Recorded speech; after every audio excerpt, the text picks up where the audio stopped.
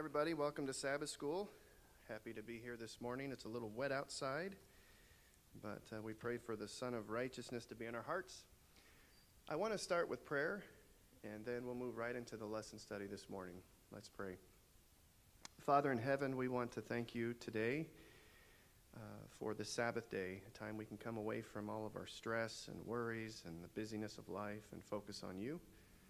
We want to pause and ask for the Holy Spirit to be with us as we study your word, come into our hearts and our minds, direct us so that we can gain a deeper understanding of you. We pray this in Jesus' name. Amen.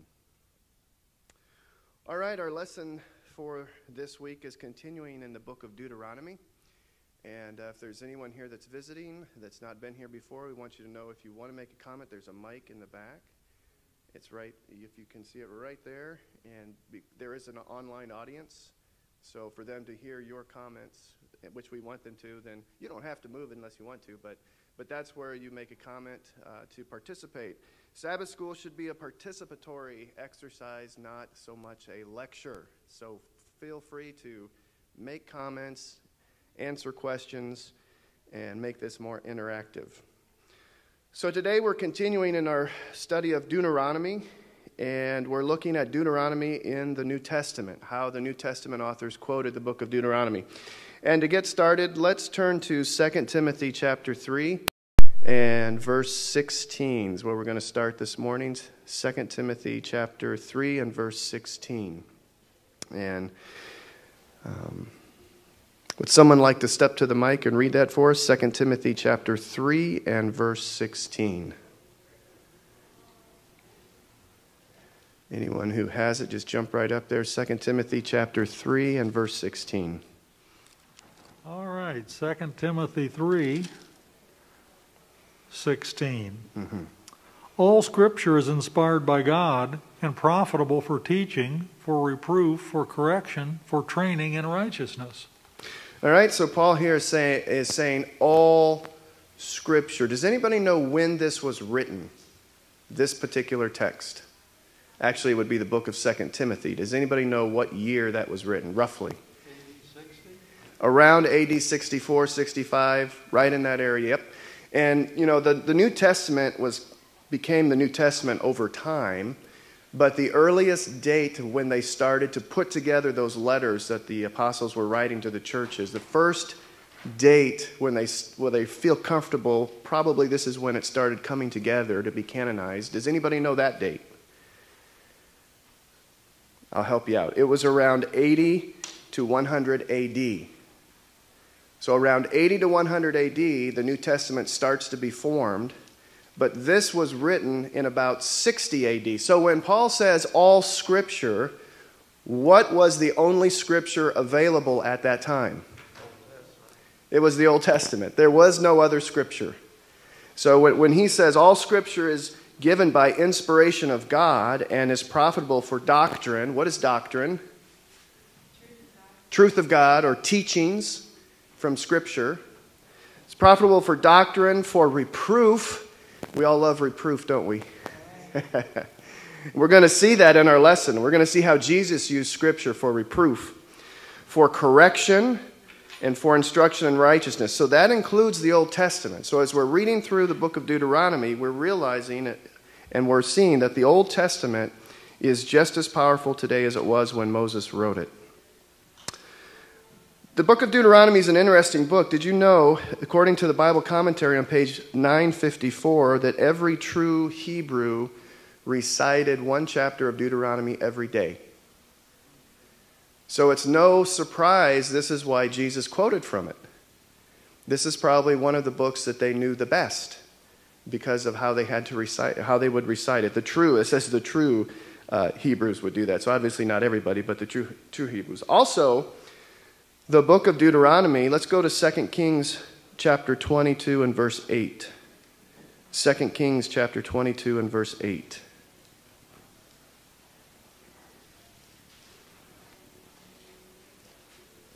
And we want someone to step up and read that. And we're turning to that. The next verse we're going to read after 2 Kings 22 and verse 8 is Deuteronomy 31:26. So if one person would come up for 2 Kings 22:8, And then we'll have someone else ready to read Deuteronomy 31:26. So 2 Kings 22 and verse 8. 2 Kings 22:8. Then Hilkiah the high priest said to Shaphan the scribe, I have found the book of the law in the house of the Lord. And Hilkiah gave the book to Shaphan, and he read it. Very good, thank you. So you remember this story. This is when a great reformation begins in Israel. They find this book that they had lost, and it's referred to as the book of the law. Well, what book is that specifically talking about? Well, if we go ahead and read Deuteronomy 31:26.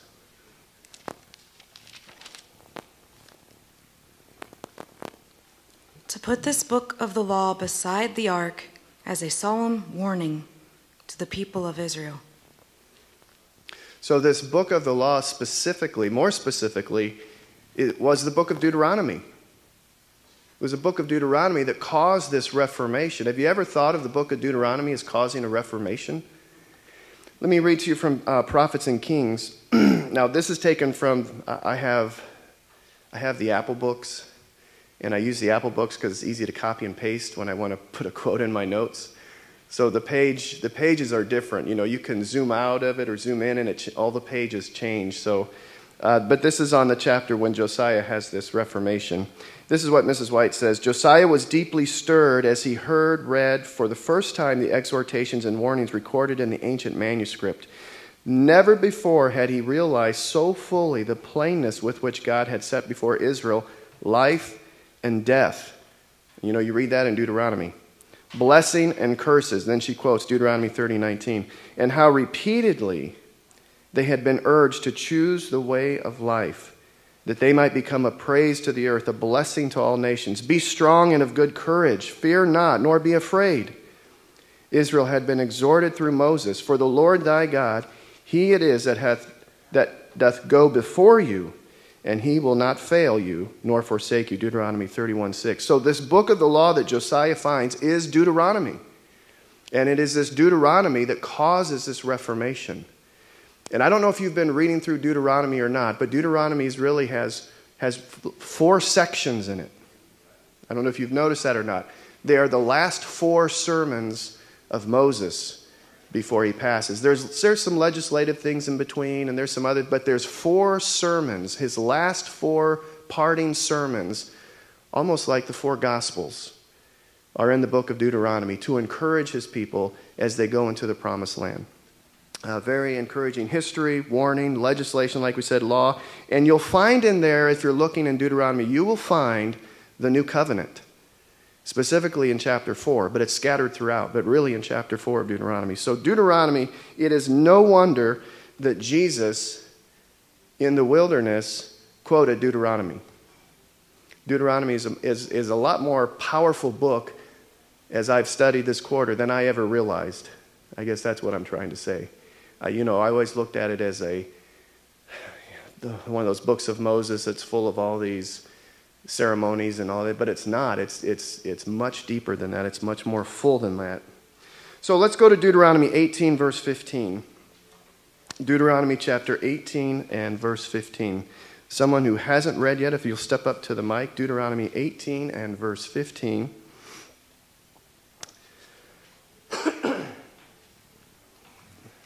Thank you, Dr. Phil. Deuteronomy 18 and verse 15.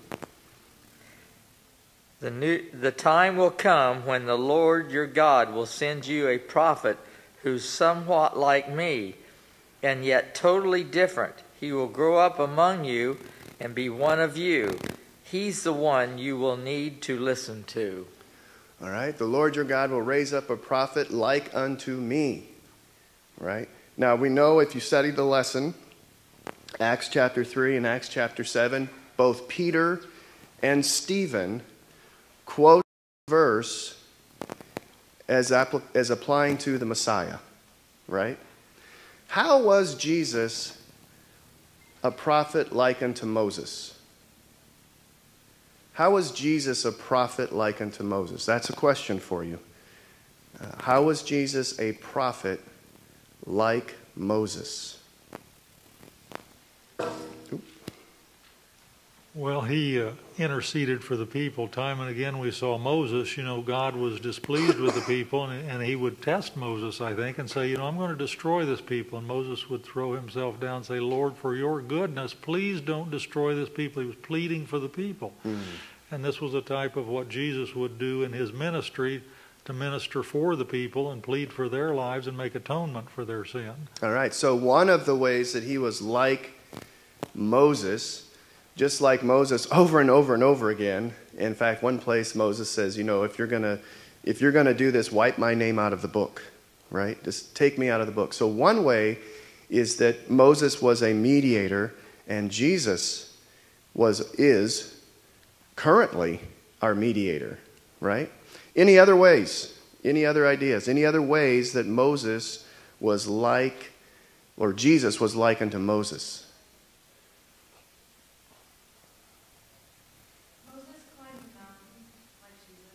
Moses climbed a mountain. Very good. Jesus had to climb many mountains, didn't he? Go ahead. Well, I would say that Jesus came in the form of a man. He did not come in a supernatural way. He was just bone and flesh like we are, like Moses was, while he was here on earth. So he was another man.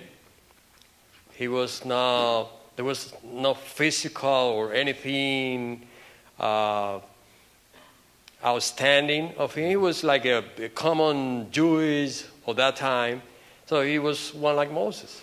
So while you're right there, will you look up Hebrews 2:14? Hebrews chapter 2 and verse 14. And then we're going to read verse 14, then we're going to jump down and read verse 16. This goes right along with what you're saying, that another way that Moses was like us or that Jesus was like Moses, is in his flesh. If you have that, go ahead and read it.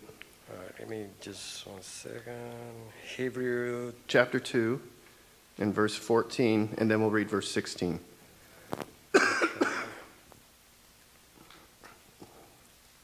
14, right? Yes. Okay, so for as much then as the children are partakers of flesh and blood, he also himself likewise took part of the same, that through death he might destroy him that had the power of death, that is, the devil. And then verse 16. And 16, and deliver them who through fear of death were all their lifetime subject to bondage. For verily he took not on him the nature of angels, but he took on him the seed of Abraham. All right, so he was like us in flesh. He didn't come as an angel, right? He didn't come with all of the power and the authority that angels have. He didn't come with all of the strength and of the angels. He came with the weakness of Moses, right? Which is the weakness of me and you and I.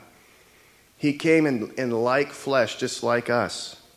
And then we read in Hebrews chapter 2 and verse 18. Someone step up to the mic, please, and read Hebrews chapter 2 and verse 18. And then we want someone else to read Hebrews 4 and verse 15. So Hebrews 2, verse 18, and then Hebrews 4 and verse 15. By the way, while we're talking about Hebrews, next quarter the lesson is on Hebrews. So we're getting a little taste of that right now. Go ahead, Hebrews chapter 2 and verse 18.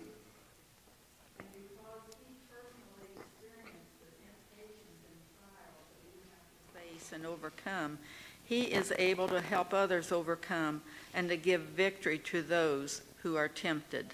Amen. All right, and then chapter 4 and verse 15. Thank you. For we have not a high priest which cannot be touched with the feeling of our infirmities, but was in all points tempted like as we are, yet without sin.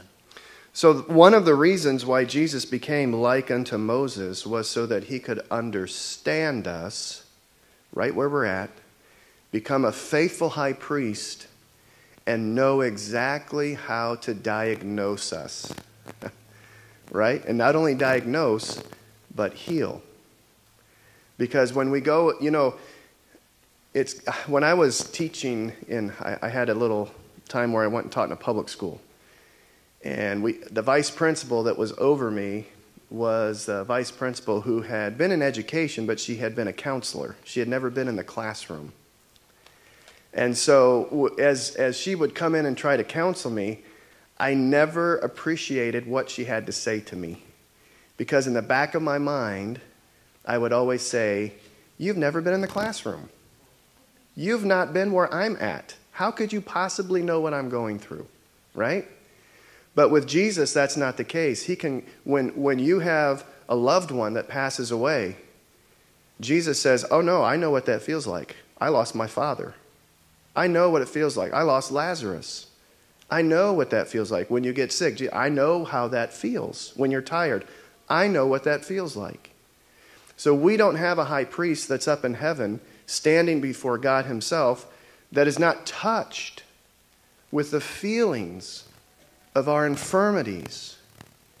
And so no matter what you're going through, no matter what you're feeling in that moment, you know that you have a high priest that completely understands and has had that feeling of complete loneliness, of complete despair. I mean, think about Jesus on the cross when he said, my God, why have you forsaken me? He really felt that, right? That's what he was feeling. Have you ever felt that? And so you have a high priest who was made like Moses, who in all points, just as we are, has been tempted, and yet is able to now succor us or to help us in our times of temptation.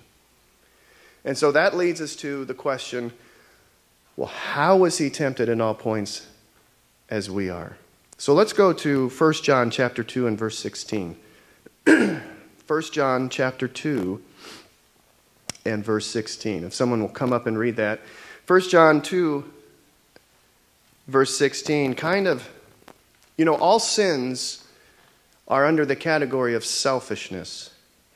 But then under that category of selfishness, there's three subtitles that all sins fit into.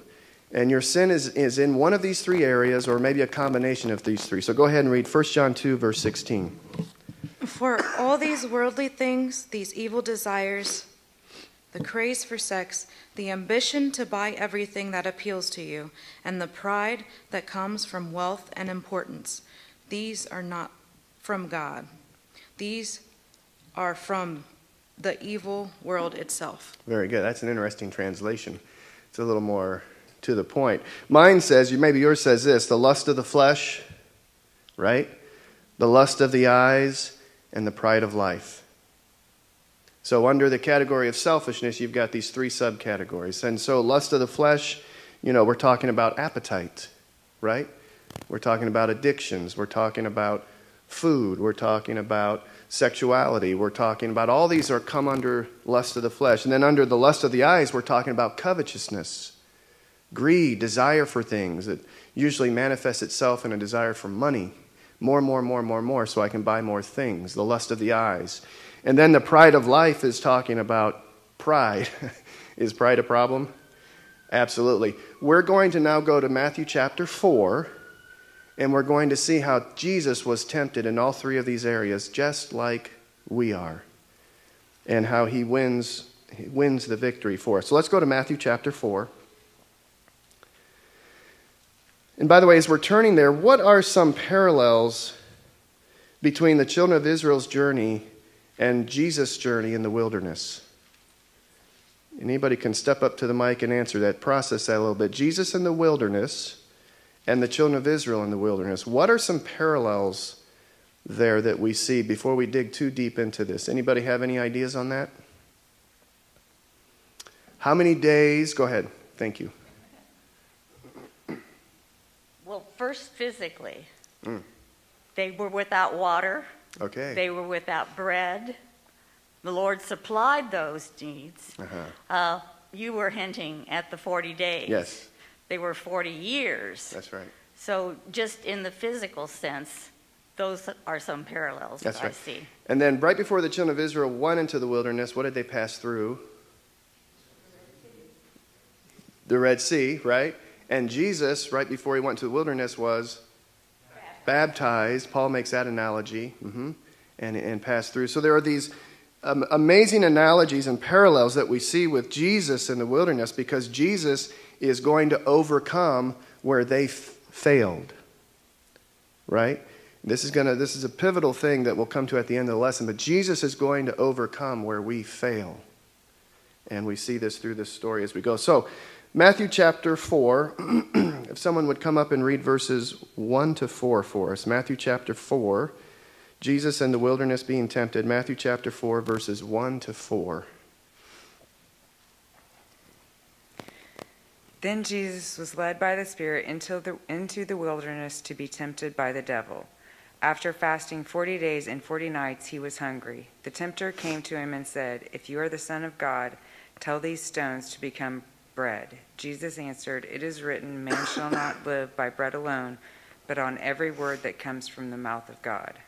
All right, so 40 days and 40 nights with no food. It says here clearly that Jesus is hungry. At this point, there is no supernatural sustaining power other than Jesus obeying God's word. Now, we can talk about he's doing it through the Holy Spirit. He's doing it through the power of God, yes. But there's nothing supernatural here that Jesus has done that you and I cannot do. Right? He's not using a power that we do not have access to. And so he does this incredible thing. We've seen other people, Gandhi did quite a fast as well. So the fasting is not so extraordinary, although I don't know that I could go 40 days without eating, I can tell you that. There's no way. But what is the temptation of the three that's involved here? Go ahead. I was just wanting to say something about that. When Peter let go of Jesus' hand when he was walking on water, it was because they weren't ready yet. Jesus was trying to lead them back to God, back to the kingdom of God. When he fed the thousands, the fish, Jesus never ate the fish. He knew then that they weren't ready. But now he's calling us together. Because once we come together, he understands that we can't do it without him. That's true. That's without his power and his might. So what is that? We listed the three: lust of the flesh, lust of the eyes, pride of life. Which of those three is Jesus overcoming here? Lust of the flesh, right? He is overcoming here an appetite. By the way, we'll link this, but know that in Genesis chapter 3, when Eve is tempted, it's the same scenario. She saw that the tree was, so her eyes saw that it was something to be desired of, to make one wise, so the pride of life. And you get the same things in there if you unpack Genesis chapter 3. So here Jesus is meeting this temptation of addiction, sexual sins, gluttony, all this, the sins of appetite. This is what he's meeting head on. Mrs. White says this in Desire of Ages, under the chapter called The Temptation. The page that I have is 114, but again, I'm using Apple Books, and the pages are off if you look it up. For our sake, he exercised a self-control stronger than hunger or death. And in this first victory were involved other issues that enter into all our conflicts with the power of darkness. What do you think in this first temptation might be one of those other issues that enters in with our struggles and our battles with the powers of darkness? And, we've looked at appetite. We've seen that he was hungry. He denied his hunger. He wouldn't fall to that temptation like Adam and Eve, like we do so often. But what is the other? She's alluding to something other that might be there.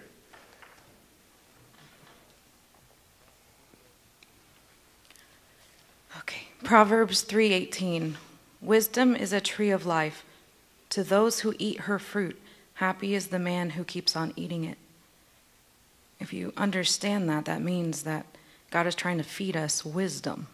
And when it says to eat fruit, it's not the literal fruit, it's the truth of God. So, Jesus is waiting on God because God, the Spirit, we read the Spirit, the Holy Spirit led him to the wilderness. And so he's going to wait for God to lead him out, right? But there's something else in there that Satan insinuates, right? It was, if you be the Son of God, right? You catch that? Now, before this, what had happened? Jesus had been baptized, and when he was baptized, a dove came down, and there was this great confirmation that he was the Son of God. Go ahead. I think in that moment, Satan was telling Jesus, if you're a son of God, you can do everything. Yeah. You can turn this stone into bread. Yeah. I don't believe that is a temptation that Satan is come to me. Because he probably said, Juan is not going to do that. Mm-hmm. But Jesus has the power to do that. Actually, he did miracles just like that before. But not to presume that he was something or he was God.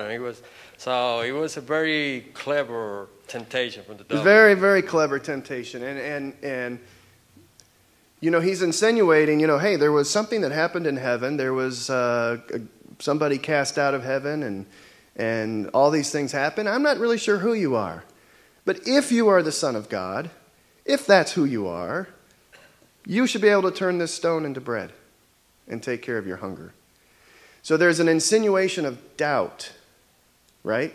And then the insinuation for Jesus to have to prove himself. Now listen to this from the Spirit of Prophecy. In the tones of his voice, Satan, in the tones of his voice is an expression of utter incredulity. Would God treat his own son thus? Now, it's interesting because Satan does the same thing to Eve, right? Did God really say? Oh, by the way, God knows that in the day you eat thereof, you will be like gods. And so it's kind of the same idea as Satan is just insinuating this doubt and insinuating these other ideas, like the character of God is being attacked. Would God leave you in the desert with wild beasts, without food, without companions, without comfort? He insinuates that God never meant his son to be in such a state as this. And yet it was the Spirit that led him into the wilderness. Right? If thou be the Son of God, show thy power by relieving thyself of this pressing hunger. Command that this stone be turned to bread. That's from Desire of Ages. And she goes on. Not without a struggle could Jesus listen in silence to the arch deceiver. You know, it wasn't like this was a cakewalk for Jesus. Right? There was a struggle going on in his heart in this moment. Do we ever have struggles in our hearts in those moments of temptation? There is a struggle going on. But the Son of God was not to prove his divinity to Satan or to explain the reason for his humiliation. Going on, this is actually in the next chapter. Christ was tempted to answer the if, but he refrained from the slightest acceptance of the doubt. He would not imperil his life in order to give evidence to Satan. And so we see Jesus being tempted here in all points, like as we are made, like unto Moses, made in our flesh, dealing with these temptations like we are. So, what was Jesus' rebuke, or I should say, where did the rebuke come from that Jesus gave Satan in this moment? Say again? Deuteronomy, especially, let's go there. Deuteronomy 8, verse 3. Jesus is quoting from Deuteronomy. By the way, if Deuteronomy is good enough for Jesus, it's probably pretty good for me. Right? Deuteronomy 8, verse 3. If someone would step up and read this for us. Deuteronomy 8, verse 3. We can see exactly where Jesus is quoting from to rebuke Satan in this time of temptation. Deuteronomy 8 and verse 3. Thank you. He humbled you by letting you get hungry. Then he fed you with manna, which no one had ever heard of, to teach you that man is not sustained by bread alone, but by feeding on the word that comes from God. You know, I just love this. Other versions say it is. Jesus said, "It is written." And but when Jesus quotes this, he's quoting back to the experience the children of Israel had when they were hungry, right? And he's applying that experience they had to his experience. Only, unlike them, remember in the wilderness they complained and murmured. He's not complaining and murmuring. He's relying on the word only to do only what the word says. Go ahead. In both Matthew and in Deuteronomy, it points you to the Word of God. And it makes me realize that we cannot be prepared enough. We can't be prepared enough. We have to read daily. We have to read multiple times a day. We have to feed ourselves, because if a siege is coming and there's no food there, we have to be prepared to sustain ourselves. We cannot pick up our Bible the day the trial begins. That's right. And start strengthening ourselves. We have to do it daily. Absolutely. And we're prone to forget or misapply or reinterpret, which is what's happening right now, right? So right now there's so many things that are trying to be reinterpreted in Scripture. One of them is marriage, and that marriage can be between man and man or woman and woman. And even though the Scripture clearly says, you can read Leviticus 18, Leviticus 20, Romans chapter 1, clearly says that that's an abomination. There are those, even among us, who are struggling with that. And it's because of this, because we're not daily in the Word like we need to be. I mean, I'm just going to be honest. That's the heart of it. And we need to be in the Word and be reminded of these spiritual things. And we need to be filled with the Spirit to give us the perception to see these things. All right, next temptation. I am praying we get through this. There's a lot to cover here. Matthew chapter 4. Let's go back there. We're going to read verses 5 to 7. Someone come up and read Matthew 4, verses 5 to 7. Second temptation. And as we go through these temptations, don't worry, we will tap into those other days of the week as we go. Don't worry. Thank you. Starting with verse 5. Then the devil taketh him up into the holy city, and setteth him on the pinnacle of the temple, and said unto him, If thou be the Son of God, cast thyself down, for it is written, He shall give his angels charge concerning thee, and in their hands they shall bear thee up, lest at any time thou shalt dash thy foot against a stone.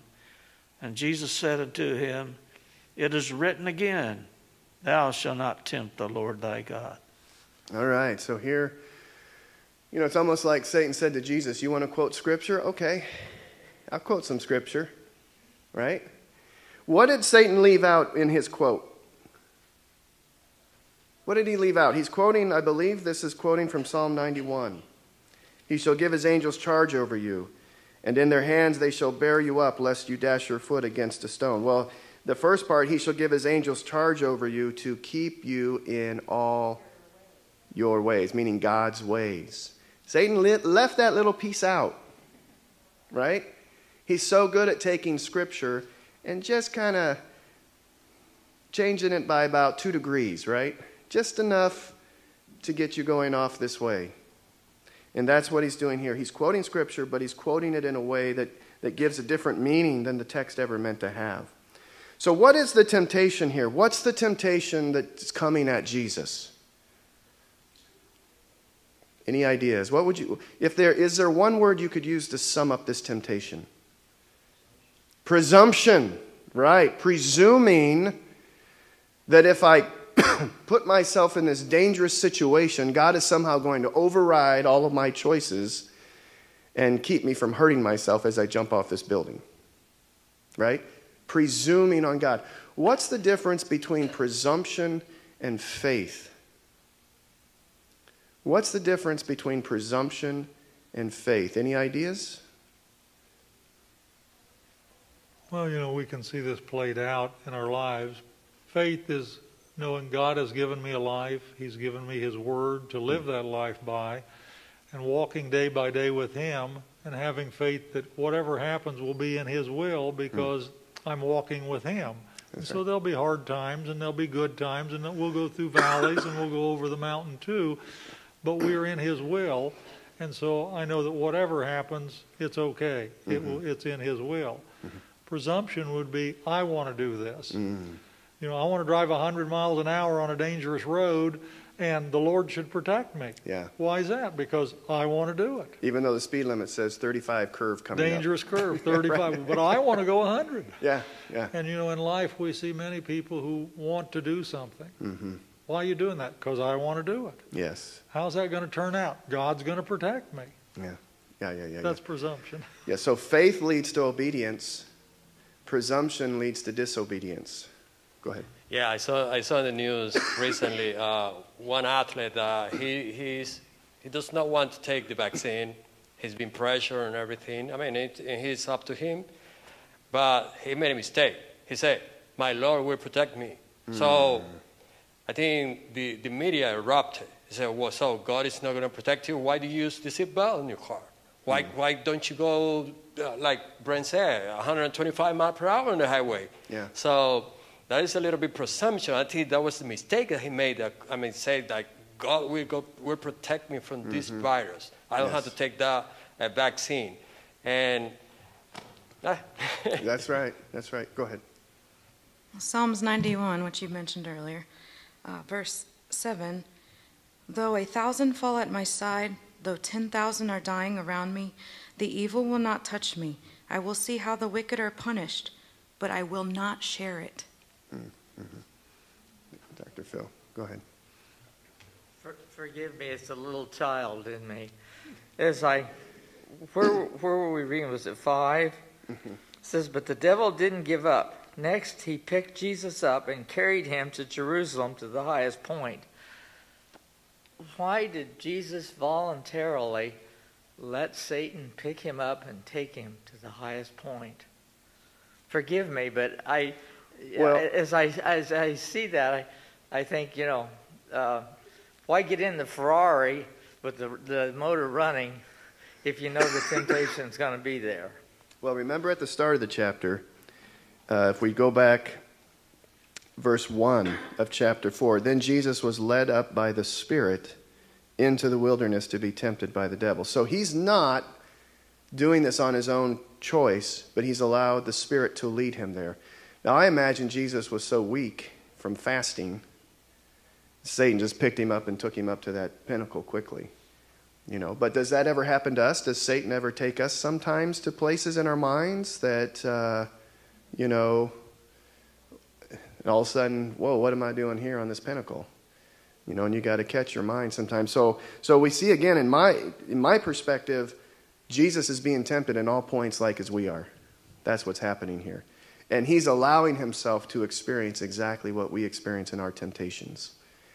But unlike us sometimes, he is being completely victorious because he's relying on the Word of God. And the Scripture is his strength.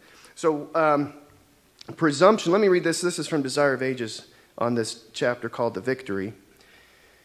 Page 126 on my Apple book. But faith is in no sense allied to presumption. Only he who has true faith is secure against presumption, for presumption is Satan's counterfeit of faith. Faith claims God's promises and brings forth fruit in obedience. Presumption also claims the promises. Did you catch that? Presumption also claims the promises, but uses them, as Satan did, to excuse transgression. Oh, God is going to forgive me for that. Right? That's presumption. I want to do this thing. Oh, God will forgive me if I do it. Right? That's presumption. And so that leads to disobedience. Now, one other thing. A presumption, or to presume yourself in God's place, can also lead to other things. And the lesson alluded to this. Let's go to Hebrews chapter 10. Presumption can lead us to presume that we're going to do God's work of vengeance. We're going to presume to be in God's place. Right? Hebrews chapter 10, verses 28 to 31. Someone come up and read that. Hebrews chapter 10, verses 28 to 31. And this is quoting from Deuteronomy chapter 32 in the book of Hebrews. But we get this idea of vengeance. Go ahead and read that for us. A man who refuses to obey the laws given by Moses was killed without mercy if there were 2 or 3 witnesses to his sin. Think how much more terrible the punishment will be for those who have trampled underfoot the Son of God and treated his cleansing blood as though it were common, and unhallowed, and insulted and outraged the Holy Spirit who brings God mercy to his people. Go on down to verse 31. For we know him who said, 'Justice belongs to me. I will repay them,' who also said, 'The Lord himself will handle these cases.' It is a fearful thing to fall into the hands of the living God." Now, your Bible said justice, which is good. Mine says vengeance. And so, but notice here, thank you, by the way. Notice as we read this, if the sacrifices of goats and animals, the things that were a shadow of the things to come, if 2 or 3 witnesses saw that you were disobeying that, you were stoned, what's going to happen? This is Paul's point. What do you think is going to happen to the people or the person who disobeys God with 2 or 3 witnesses, Jesus, the flesh, the incarnation of everything that was anticipated? What do you think is going to happen to that person who tramples on the grace of God? And I mean, it's an amazing standard that's there. But I wanted to ask this question, because we're quoting this from Deuteronomy 32, verse 35. What do you think the difference between revenge or vengeance and justice is? What do you think the difference between vengeance and justice is? Is there a difference? God is a merciful God, but the law of Moses is merciless. Well, we may have to discuss that after. I don't think the law of Moses was so merciless. It may seem that way to our culture, to our eyes. But, yes. When I was in college, we had to study retributive justice versus restorative justice. And it should come down to the heart of the offender. So if the offender is sorry, if the offender is repentant, then the justice can be restorative, and it can restore the offender and the offended. Mm-hmm. If it's retributive, it's because the heart of the offender was not ready to be sorry, and therefore the justice had to come by another means. Mm-hmm. So there's an element of trying to bring back balance. I found these 5 key differences of revenge and justice I thought were interesting. Revenge is predominantly emotional, while justice is more rational. Revenge by nature is more personal, while justice is more impersonal, more impartial, and both there's a legal and a social phenomena involved. Revenge is an act of vindictiveness, right? Justice is an act of vindication. Revenge is about cycles. Justice is about closure. Now, when we say cycles, you can think of the Hatfields and the McCoys, right? You got me, now I'm going to get you. When I was growing up, my brother and I, we'd always try to have the last hit. And it didn't even matter if I was standing next to him, I just touched him, right? That counted as I got the last hit, right? That's that idea of a cycle. And revenge is about retaliation, and this is what I think you were touching on, while justice is about restoring balance. And so we see this difference between vengeance and justice. And by the way, when we can say that the Lord has said vengeance is his, I don't have to worry about it anymore. What you've done to me. I'm going to leave it in the hands of God, and it is a fearful thing. If you are guilty, this is what Paul's saying, if you are guilty and you have not repented, it is a fearful thing to fall into the hands of the mighty God. Right? This is why in the last days, those who are unrighteous and see Jesus coming, they're calling for the rocks to fall on them, because they sense that this is a terrible thing that's about to happen. Now, one last thing about presumption, because we want to classify it in one of those 3 things. Presumption is tied to pride. Presumption and pride go hand in hand. I'm going to read this because we're running out of time, so we're going to go through this real quick to tie this together with pride. Proverbs 13:10. If you go to Proverbs 13 and verse 10, I'm reading from the Amplified Bible because it shows this idea. Through pride and presumption. Now, your Bible probably just says through pride, but the Hebrew word that's used there, the Hebrew word is zadon, And it means arrogance, presumption, and pride. That's what it means. So the Amplified Version has said, through pride and presumption, even though that's one word, come nothing but strife. But wisdom is with those who welcome counsel.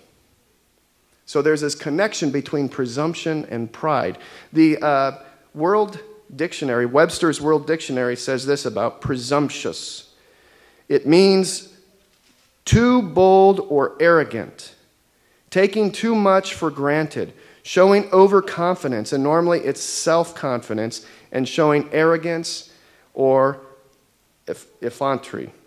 Synonyms include arrogant, proud, bold, brazen, impertinent, audacious, pompous, pretentious, rash, self-assured, conceited, insolent, egotistic, and self-reliant. So when Jesus overcame this temptation of presumption, he is overcoming the pride of life. One of the manifestations of the pride of life. There's many manifestations, right, of that core sin. But here he is overcoming in all points, tempted just like we are, and he's overcoming this. What was the verse that Jesus used as he defeated Satan here? It was found in Deuteronomy 6 and verse 16. And he quotes that same verse, you shall not tempt the Lord your God as you tempted him in Messiah. He's using that book of Deuteronomy again. So that was the second temptation, dealing with the pride of life. So Jesus has overcome the lust of the flesh, and he's overcome the pride of life. What does that leave?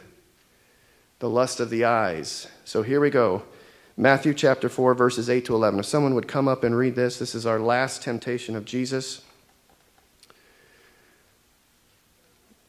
Matthew chapter 4, verses 8 to 11.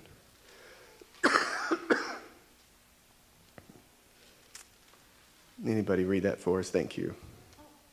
Come on up, yeah. Matthew 4, 8 to 11. Again, the devil took him up on an exceedingly high mountain and showed him all the kingdoms of the world and their glory. And he said to him, all these things I will give you if you will fall down and worship me. Then Jesus said to him, away with you, Satan, for it is written, you shall worship the Lord your God, and him only you shall serve. Then the devil left him, and behold, angels came and ministered to him. All right, so you see, Jesus is up on this pinnacle, and what does Satan say to him? Look and see. And he takes him on a journey, and he shows him the most beautiful parts of the world. He doesn't show him the nasty effects of sin. He shows him the glorious structures of man, the beautiful palaces, the beautiful gardens, everything that's beautiful, right? And he says, if you will but worship me, all of these things that your eye is seeing, I will give you. Does that sound familiar? You know, I'm reminded of Revelation 13 when I read that this week. Right? What happens in Revelation 13?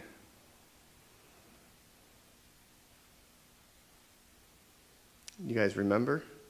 Come on, Adventists have to know Revelation 13. I mean, what happens in Revelation 13?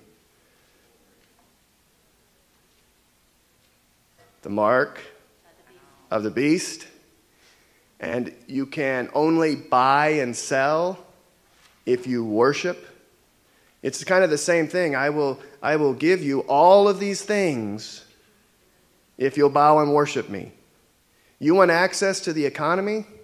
You want access to buy and sell? Bow down and worship me. And I will give you access to all these things. Right? And here Jesus is overcoming that same temptation. Right? And again, we see that he's using Deuteronomy chapter 6. Someone come up and read that for us. Deuteronomy chapter 6 and verse 13. Deuteronomy chapter 6 and verse 13.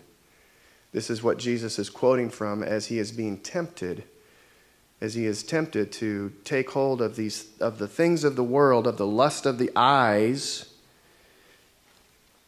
to have these great things. Thank you, David. Fear the Lord your God, serve him only, and take your oaths in his name. Thou shalt fear the Lord thy God and serve him. The idea there is him only. This is what Jesus is again quoting from as he is meeting Satan in this hour of temptation there in the wilderness. So we've seen 3 times that Jesus was tempted. He was tempted with the lust of the flesh, he was tempted with the pride of life, and he was tempted with the lust of the eyes. And all 3 of those times, by the word of God, and specifically from the book of Deuteronomy, Jesus overcomes. And again, he uses no power, he uses no ability, he uses nothing that is without the realm for you and I to use. What a humiliating act that was for Jesus to do. You know, he was the one who had created all things. He was the one who had been in the courts of heaven.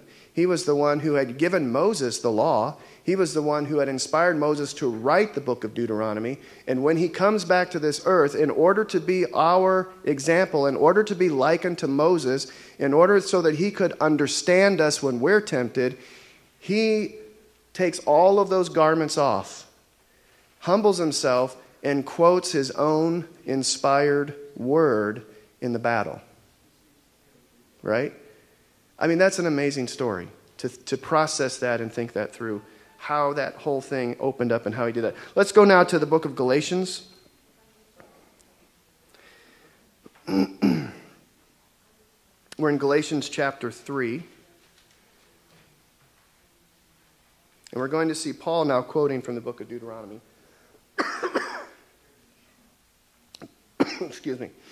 And we're going to see the purpose of the victory, if you will, in this verse. So, someone come up and read Galatians chapter 3. We're going to read verses 1 to 14. Galatians chapter 3, verses 1 to 14. Yeah, come on up, Melissa. Are you brave enough?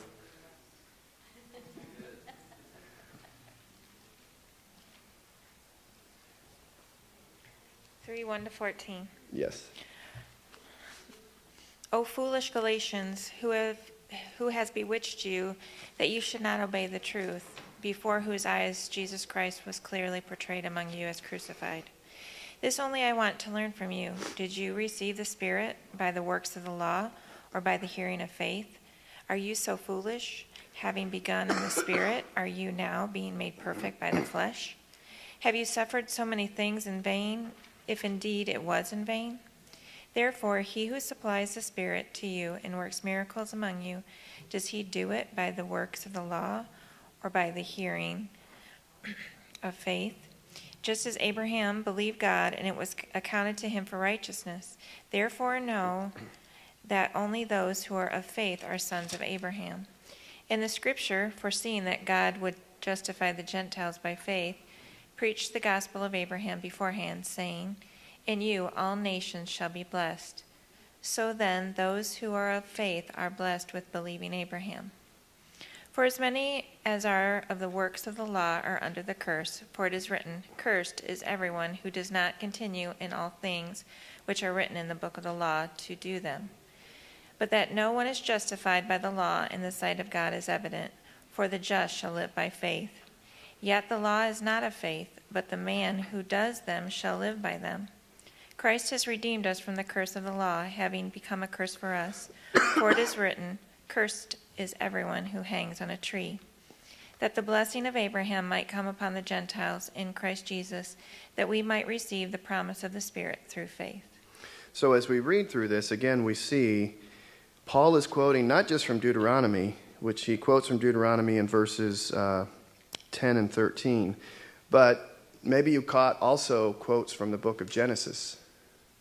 Right? He's also quoting from Genesis, quoting from all Scripture to make his point and to make his picture of Jesus for us. Now, what the lesson focused on in particular was verses 10 and 13.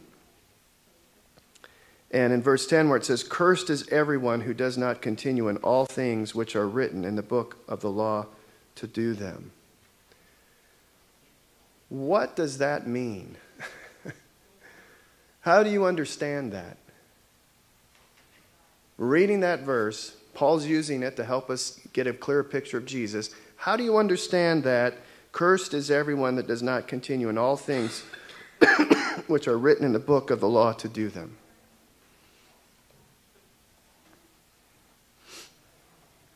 We cannot possibly fulfill all the laws without Jesus Christ. Okay, so, it is not possible for us to fulfill every single detail of what Deuteronomy, Leviticus, Exodus, all these books, and what they ask us to do. It's beyond our ability, right? And even if, we've kind of alluded to this before, even if from this moment forward, I could live a perfect life, not breaking one of the commandments, I still have a problem. And the problem is the debt I owed before this moment.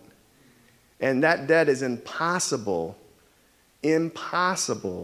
for me to ever even come close to fulfilling. Even if I did everything right from this moment forward, I could never fulfill the debt of my past. And so I am the one who should be cursed because I have not done everything that is contained in the books. And then he goes on in verse 13 there, Paul quotes this little phrase, verse 13, where he says, "Cursed is everyone who hangs on a tree." What did Jesus hang on? A tree, right? Fulfilling, suffering for the sins that he did not commit, receiving the penalty that was due to me, that I might receive the blessing that was due to him. Right? That's the idea that Paul is capturing here. That's the idea that he's pulling out of the book of Deuteronomy. He's pulling out of Deuteronomy the gospel. He's going back to this old book and he's using it to say, here's the gospel message and here's where you see it at in full view here in the book of Deuteronomy. Jesus suffered as we deserve so that we can be blessed as he deserves.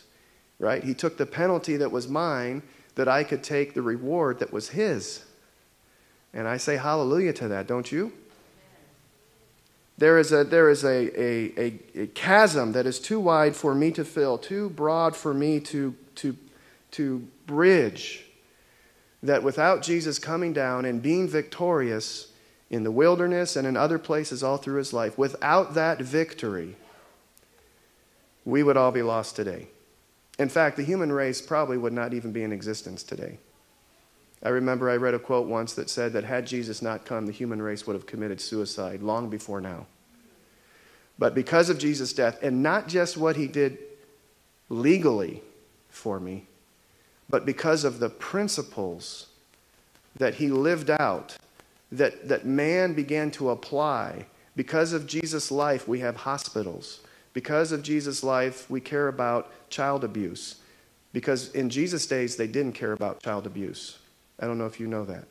If you were a young man and you lived to be the age of 10 and you had not been molested, you were in the minority. That was just the way things were in the Roman world. But because of Jesus' principles, not only did he do something to us legally so that we can be saved, but the principles of his life transformed the world. Universities, another example. The scientific, so many things that transformed. There's a book that was written, it's entitled, "What If Jesus Had Never Been Born?" And he just highlights 50 things, and some of them I've mentioned to you, that would have never happened had Jesus never been born. 50 institutions, 50 different things that we do that we care about, only because of Jesus. Go ahead. Genesis chapter 6. Now a population explosion took place among the earth. It was at this time that beings from the spirit world looked upon the beautiful earth women and took any they desired to be their wives. Then Jehovah said, "My spirit must not forever be disgraced in man. Holy evil as he is, I will give him 120 years to mend his ways." So the ones that married the women came from the spirit world. Yeah, that's an interesting translation. Some of the Bibles don't say it quite like that. They say the sons of God began to marry the sons of men. And if you read in different places in the New Testament, the sons of God, now are we the sons of God? And the sons of God are those who follow God. And now are we the sons of God. And the sons of men were the Canaanites, those who were, go ahead. The context of that scripture is actually the genealogies of Cain and Seth. Yes. And Seth was considered the son of God. Cain was the son of this world. So as you come into that text, you see that they're talking about actually human beings, that the sons of God walked after the ways of God as their father Seth did, and the sons of man walked after the ways of man as Cain did. That's right. Thank you, Pastor. And so there was this intermarrying between believers and non-believers. And as that began to happen, things began to dissipate. Well, that's the end of our lesson this Sabbath. I just want to encourage us again. The Old Testament is full. The Old Testament is full of the glory of God. And especially the book of Deuteronomy, there is present truth in the book of Deuteronomy, truth that can be applied to today. I've been reading through chapter by chapter this quarter in the book of Deuteronomy, and I have been amazed at how Scripture has a way of being timeless, right? It has a way of applying even today, something that was written 4,000 or 5,000, I don't know how many thousands of years ago it was written, but it's still applicable even today. That's how you know it was the Spirit of God that was leading in that. Let's